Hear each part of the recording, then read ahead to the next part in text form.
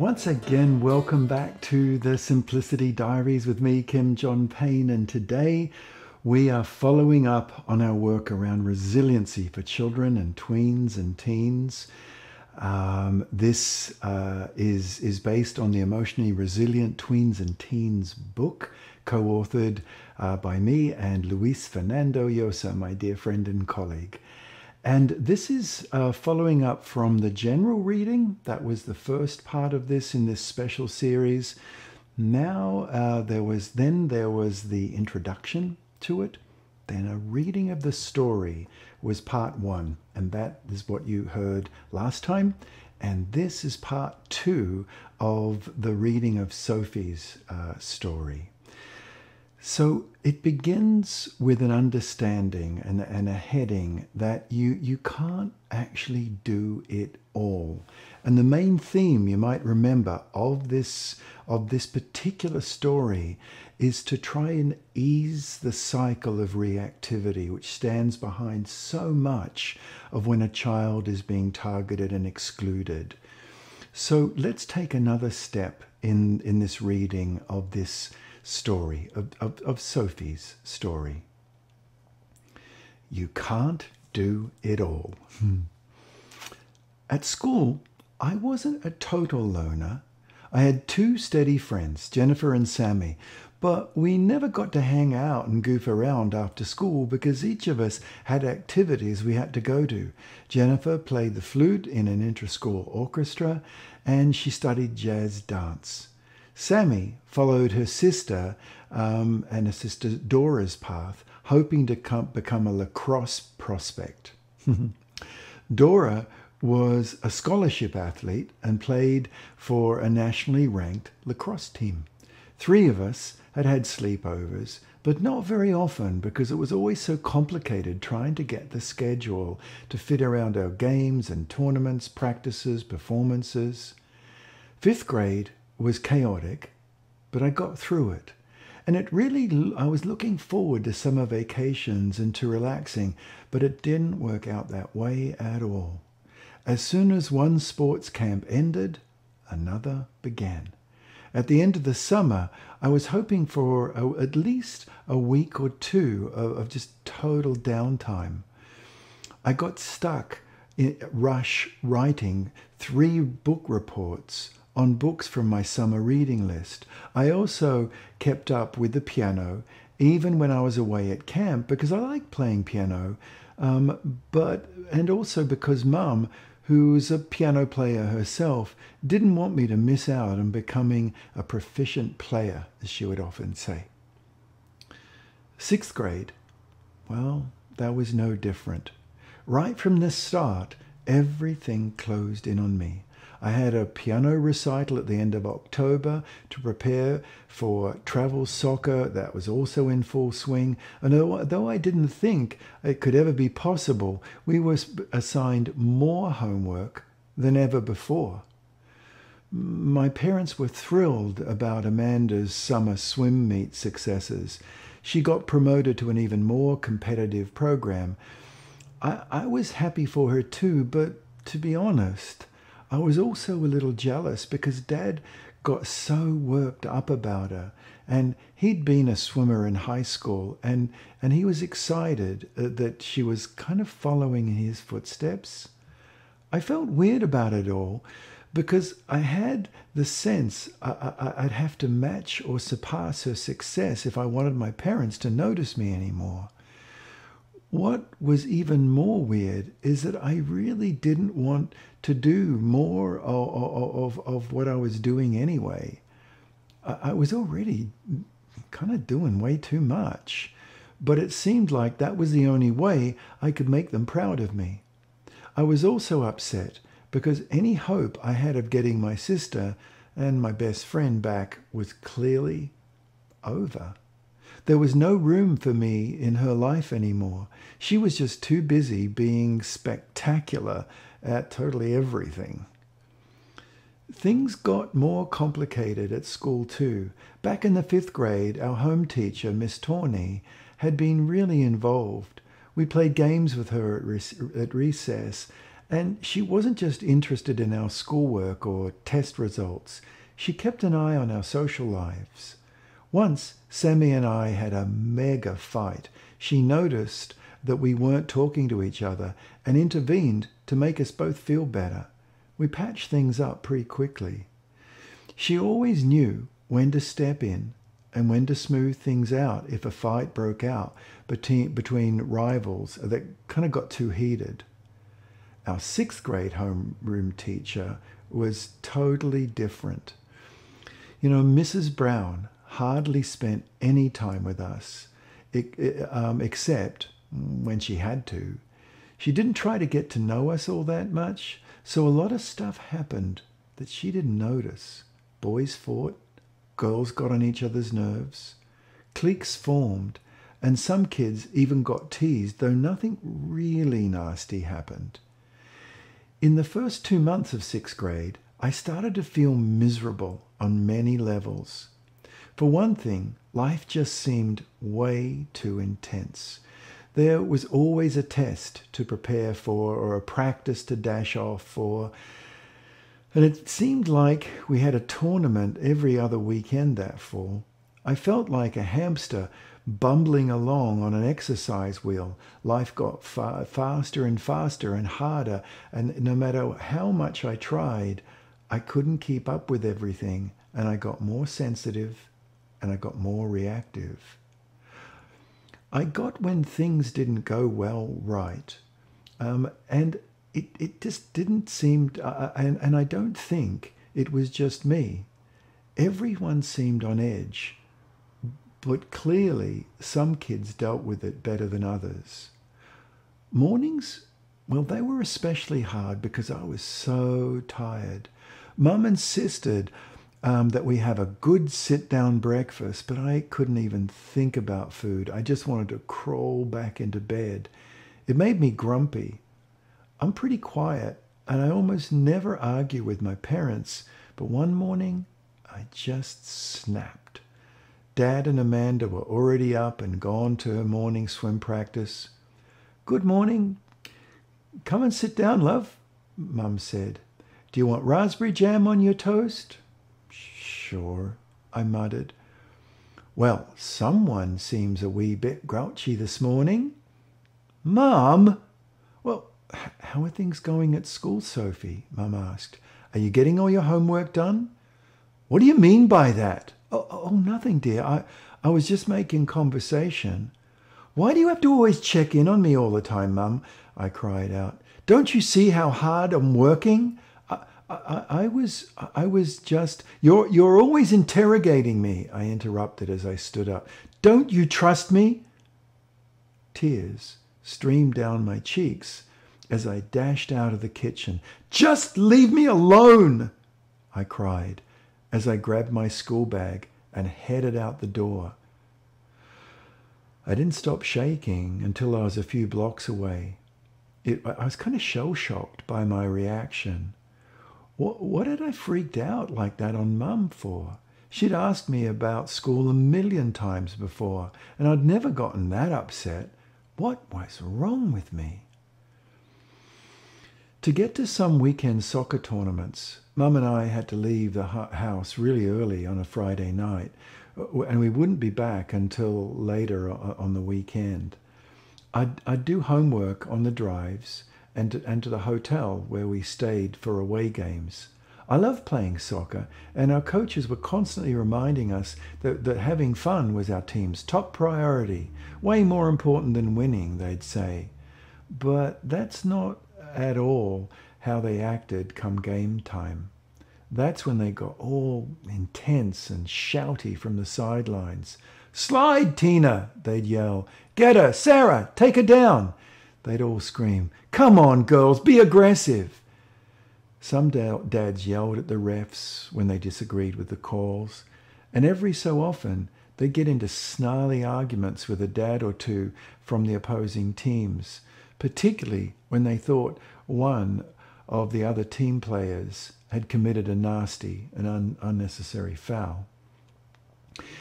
In one game, a girl we were playing against, who was really good, got yelled at so much by her own dad that she finally screamed back, "Leave me alone!" She walked off the field crying, right there and right then in the middle of a game. We all felt so bad about that, and my teammate Sarah actually went over to her and gave her a hug at half-time. You know, my dad never acted that way at games, but maybe that's because he hardly ever got a chance to watch me play in a tournament. He was always away with Amanda at swim meets and in totally a different part of the state or the region or driving back from weekend practices. The cool girl. On the last day of October, Miranda joined the 6th grade class. She was tall, pretty, and well, just really funny, though her jokes could be sometimes kind of cutting and sarcastic. With a single comment or an eye roll, Miranda could make anyone feel like the center of the world or an insignificant beetle that deserved to be crushed by a giant boot heel. Jennifer and Sammy laughed at her zingers. They never took anything too seriously. Sometimes I'd have to change in the locker room before I left for travel soccer practice. The first time I met Miranda, she saw me doing that, and she said just out loud for everyone present to overhear, "Oh, here comes our hero, Little Miss World Cup Soccer." Everyone laughed and moved on, but I didn't. I felt hurt and nervous. Like everyone liked Miranda, but she'd barely been at school for a week, and I'd been there like forever. Why hadn't no one stood up for me? "Why did Miranda talk that way to me?" I asked Jennifer the next day. Do you know what's going on?" "I don't know, Sophie," she replied. "It's no biggie. Just ignore her." But I couldn't. Something about Miranda put me on edge, and pretty soon it felt like she was making fun of everything I did, not just sports. She joked about my drawings and my clothes. She'd roll her eyes whenever I said something.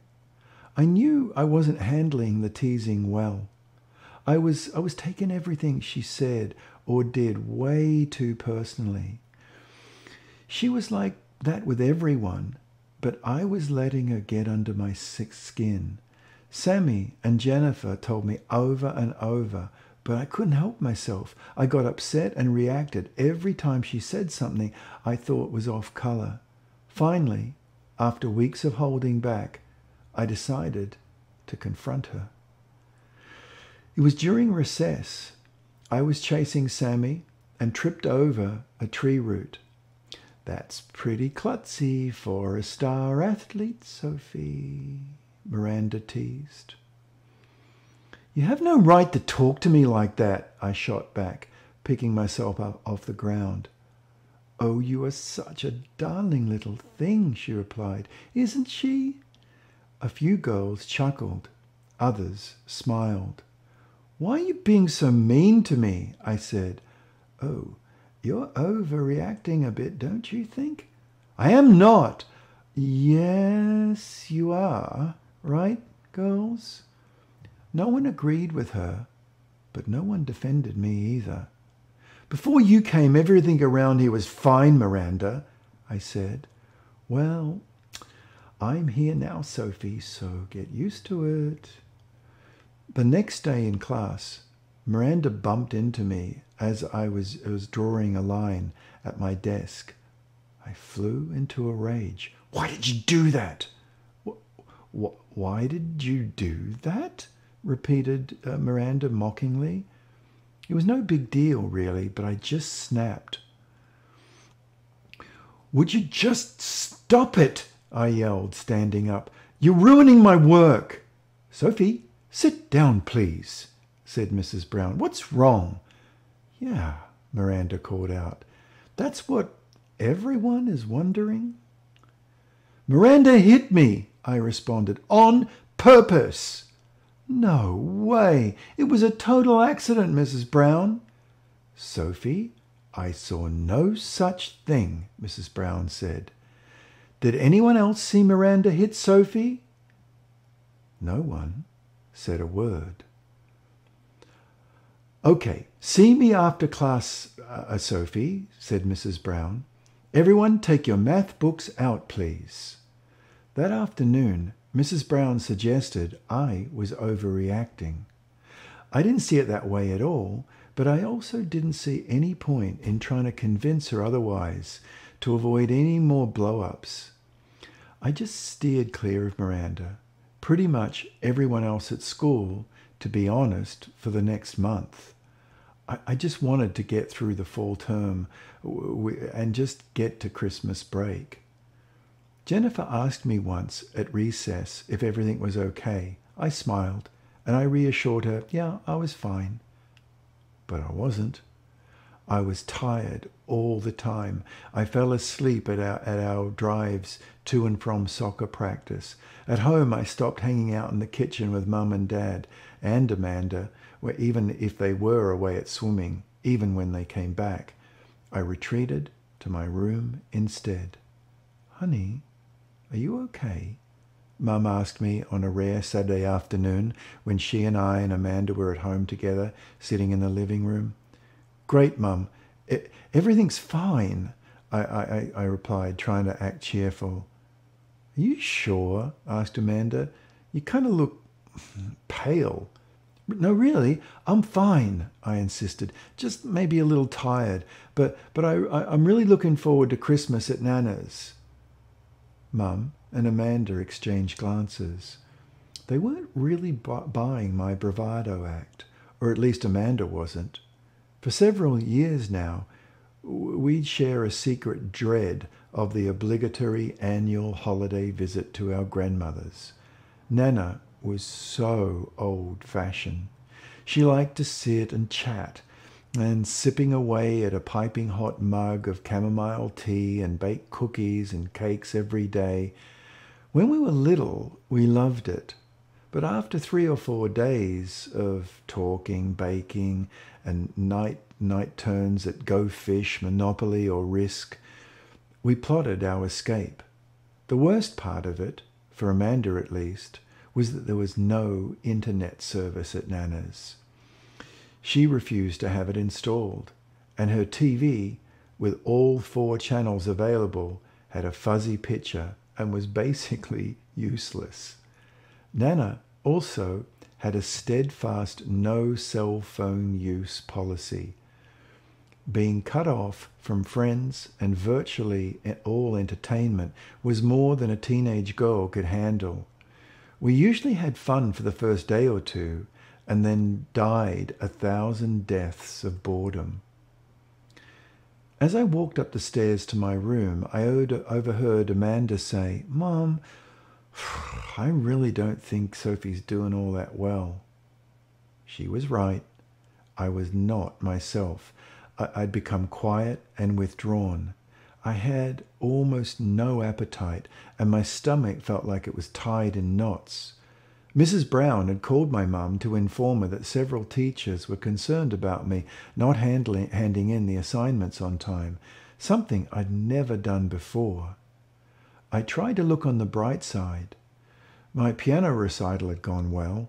Soccer practice, they were done for the holiday break, and with no end-of-the-year tournament coming up, I figured I could rest and recover and just do nothing much and recover from the fall stress.